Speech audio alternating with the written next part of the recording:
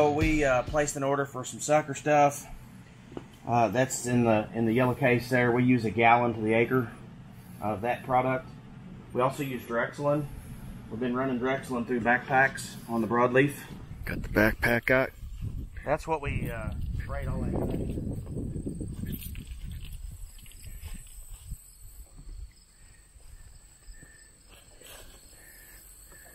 And yeah, we never got any footage of this.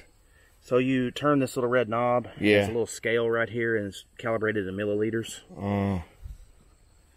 You got a backpack around? It's over at the field. Okay.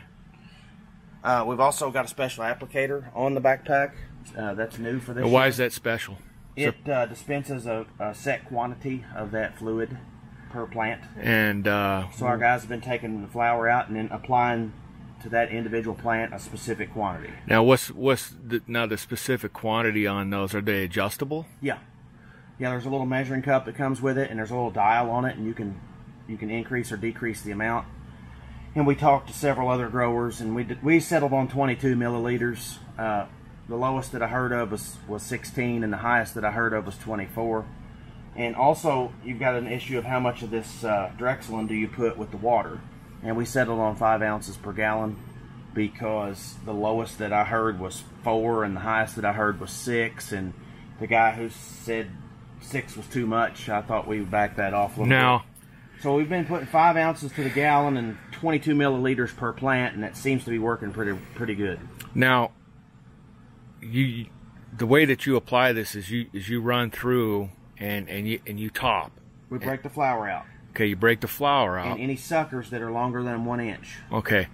Now, how does this exactly? You spray this on, and is it absorbed through osmosis? It runs down the stalk. And where those little sucker buds are, that's very tender material. So yes, it will be absorbed by the plant at that location. And that's a little different than what we're doing with the Burley. We're using the sucker stuff and we're spraying it on the leaves. And the plant's absorbing it through the leaves. But that same chemical on the broadleaf, we've been told, will damage the leaf, which would sort of defeat the purpose. Yeah, you don't want that leaf stained up. So we're not going to be spraying like a 12-row boom over top of the broadleaf with sucker stuff. Now, we have been spraying a 12-row boom over top of it for insects or for fungus with different insecticides and different fungicides. We've actually made 5 applications on that. Can you explain the reasons what the difference is between the Connecticut broadleaf handling and quality control, as far as the differences between the Burley and the... When you buy a pack of cigarettes, you don't see what that leaf looks like. The only person who sees what that leaf looks like is the guys here in the stripping room and the guy who buys it up there at the receiving station. From that point, it goes to a factory and it gets shredded. The Connecticut broadleaf, on the other hand, you will see every leaf of that because it's going to be turned into the wrapper for cigars. So that leaf needs to be perfect. We don't want to have a hole in it from an insect. We don't want to have a discoloration from chemicals.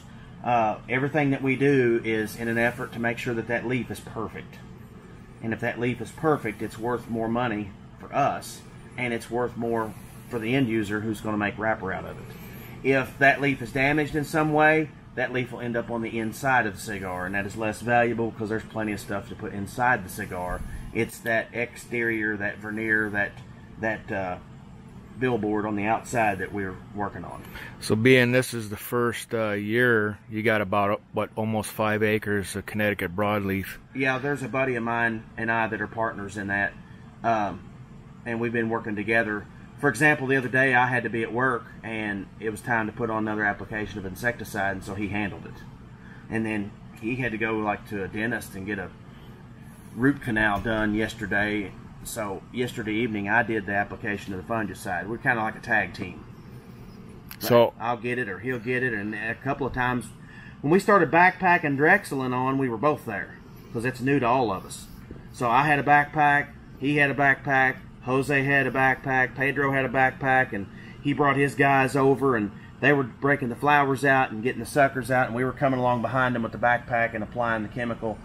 So we may apply the chemical to 5 plants in a row and then skip one that they didn't top because it wasn't flowered yet. So we're going to have to go over that field again and get as the late bloomers flower out. We'll have to get those out of there and treat it. So we're going to have to make at least 2 passes over it to get it clean topped. So how do you think the broadleaf's doing? It looks great. We've put a considerable amount more material and labor into that crop, so we really won't know until we sell that crop if our efforts paid off. But I decided from the get-go that if we're going to do this, we're going to do it by the book, we're going to do it right, so that we can actually see if this is going to be something that we can pursue in the future. Now, if we do all this extra work and have all this extra expense and we don't see the return in the end, we probably won't do it again. But if we do this to the letter and this turns out to generate, I mean, all of you are familiar with terms like gross sales, expenses, and net return.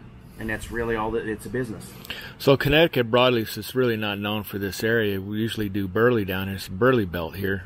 So Burley is exclusive to this area.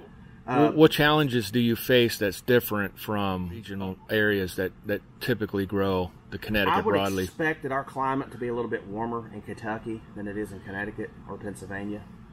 I would also expect us to maybe have a little bit hotter, drier fall than they have in the Northeast. But that remains yet to be seen. So far, it's panned out that way. I mean, we haven't had measurable rainfall in a couple of weeks. And the broadleaf seems to be handling that okay. The Burley is starting to fire up at the bottom. I don't know if you noticed that or not. The bottom 5 or 6 leaves are yellow. That plant is diverting all of its energy toward the top now. So we're going to break the top off and spray the sucker retardant so that plant can continue to grow us some leaves.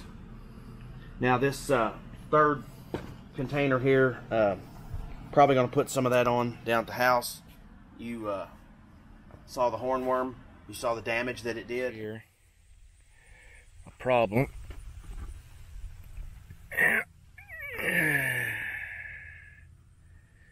don't know if you can see that or not. Hornworms. The problem with hornworms, you can carry those to the barn. You know, that hornworm was relatively small that you found on that plant. They'll get big as your little finger. Yeah. Or big as your 3 thumb. inches long. Yeah, at least. So he's got weeks to go, and he's going to eat a lot to get there. And he took that whole leaf for himself. Yeah, and just that and one little tiny. He's not even. Just imagine when he hits his stride, he'll eat entire plants. Yeah, that's crazy. So we'll put some dipel, and you know this is something that's new to me, so I'll have to read up. It's like, hello, hornworm, meet my little friend. We'll probably be putting some of that on later. Yeah. What I want to do right now is take this pipe down and get the pump out and see if we can't start setting some irrigation up. We're going to try to trick it into raining. Just sitting around that campfire, more moonshine in a dump truck. Some southern boys with them southern toys, we shoot the moon till the sun's up. Got no time for no mud duck, just tall grass in a pickup truck. Us southern boys, we kick up dust and shoot the moon till the sun's up. Tailgates dropping like panties at the sundown. Tail light circle in the middle.